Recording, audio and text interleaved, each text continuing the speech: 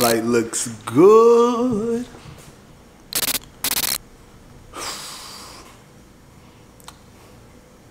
My leaders. Let's talk. Yeah, so check this out, man. Check this out. Let me get to this balcony. Man, I woke up this morning with something on my mind. Something hit me. Something hit me. Let me fix this, y'all. Let me fix my mic. Something hit me this morning. And it's something that happened the other day at the coffee shop. This thing happened yesterday at the coffee shop. And it went something like this, you know. I was ordering a house coffee. Now I'm ordering this house coffee. It was delicious. I got it's like caramel spice pumps. So some of the best coffee I've had. I was looking for a 24-hour coffee shop, and I found it in Austin. And there's one called the Buzz Mill. Kind of like the vibes, but then I found another one, which I really enjoy the vibes. I'm gonna be doing a lot of meetings and edits at that shop. And when I was about to leave, something happened, and this happens far too often. And literally, it's the fact that as I was speaking to this individual, he asked me what I do, and I told him. And he started to talk about what he does as well. But he kind of shortchanged himself in the sense that he cut himself off to speak about what somebody else is doing. You know what I mean? What somebody big, what somebody prominent is actually doing with their lives. Like people we already know, people well-named, you know, individual. And he just got into that motion of just praising it. I just thought to myself, man, bring the conversation back. Bring the conversation back to the question I asked, and it was about you. It wasn't about the other person, it was about you. And so many times what I see that we do, day in and day out, is like we belittle the things that we do. We belittle the things that our boys are doing, our friends are doing, our homies are doing. We belittle these things. We don't give them word of mouth.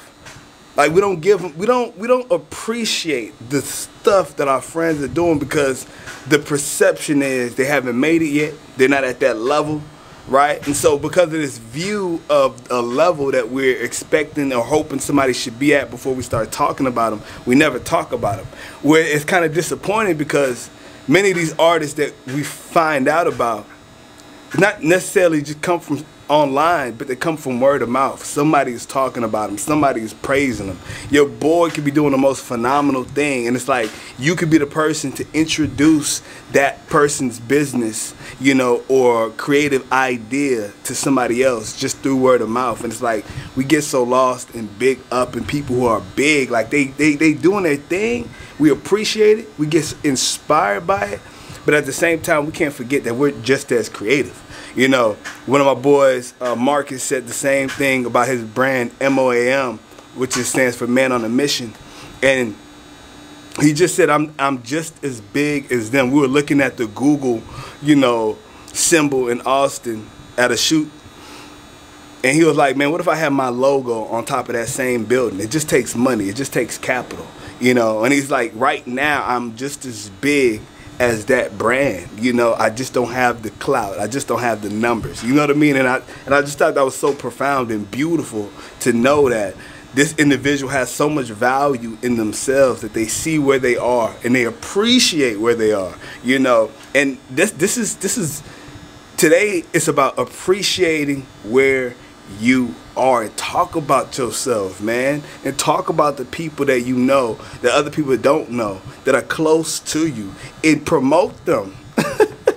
Promote the homies, promote the family members, promote the people you care about and love the most, not these strangers.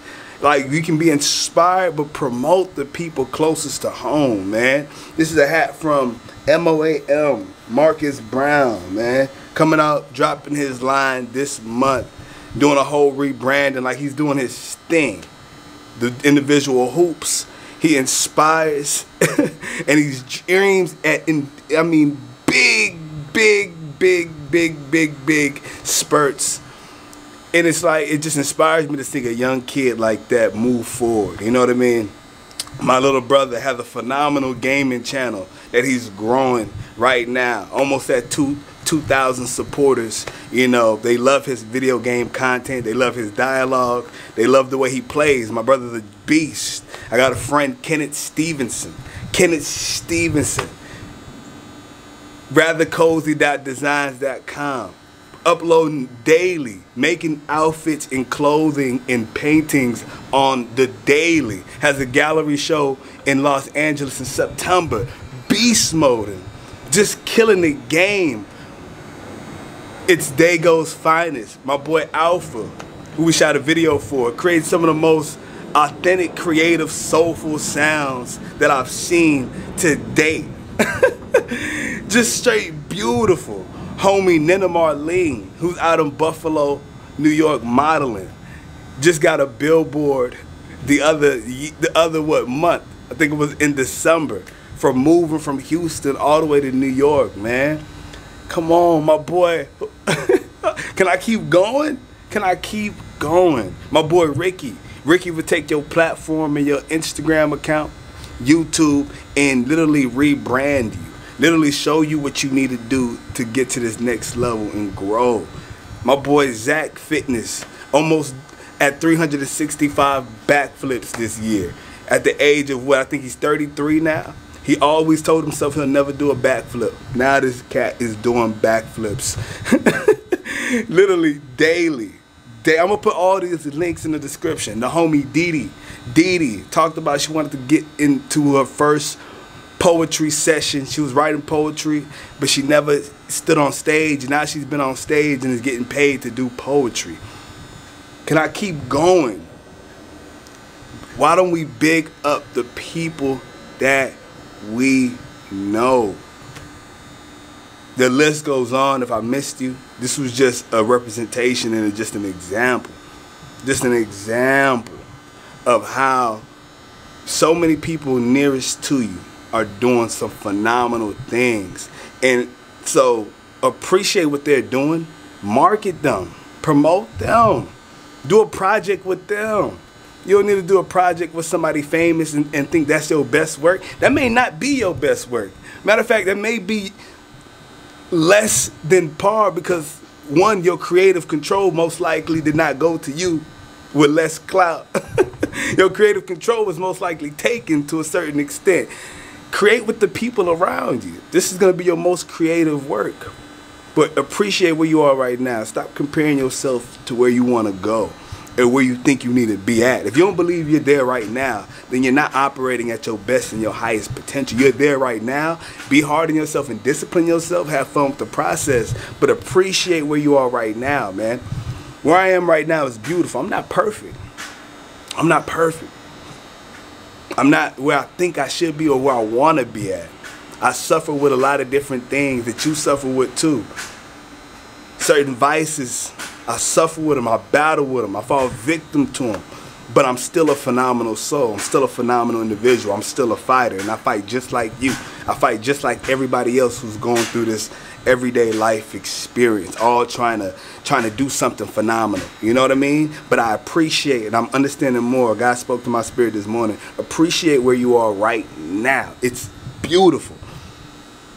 It's beautiful, my leader. Appreciate, I'm talking to you right now. Appreciate where you are right now at this moment today.